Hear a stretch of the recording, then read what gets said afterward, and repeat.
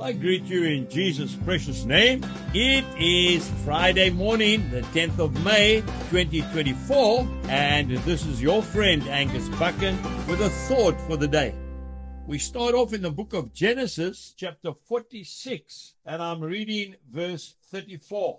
This is now Joseph speaking to his brothers.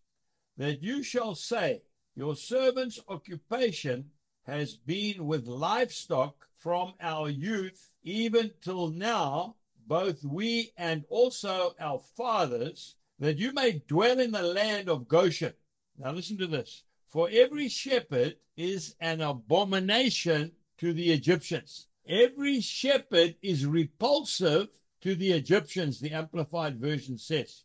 And then we go straight to Matthew chapter 7 and verse 6. This is Jesus speaking. Do not give what is holy to the dogs, nor cast your pearls before swine, lest they trample them under their feet and turn and tear you in pieces. Very, very strong words, but spoken by the Lord himself. And the Old Testament reading spoken by Joseph to his brothers when they came to Egypt.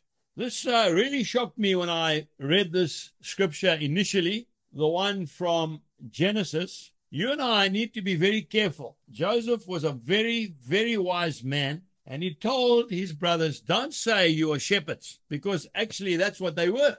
In fact, God said to Peter on the shores of Lake Galilee, do you love me? He said, I love you, Lord. He said, feed my sheep. So Peter was a shepherd of the flock. We need to be very sensitive when we share our faith with people in the world. Some don't understand. Some don't want to understand, and some will actually get quite aggressive towards you. We need to pick the time. You know, often I say, tell the first 3 people you meet after you give your life to Christ what you have done. And I still maintain that. But we need to be clever. The Bible says we must be as wise as serpents and as gentle as doves. So when we share our testimony with somebody, we must pick the right time and the right place. Otherwise, we will be rejected severely. That's why it wasn't a lie that Joseph was telling his brothers to tell the Egyptians. He said, tell them that we are keepers of livestock and not shepherds. I want to say to you today, we never apologize for our faith.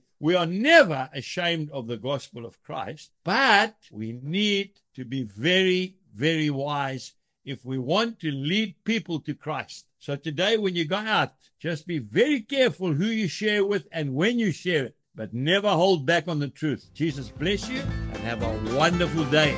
Goodbye.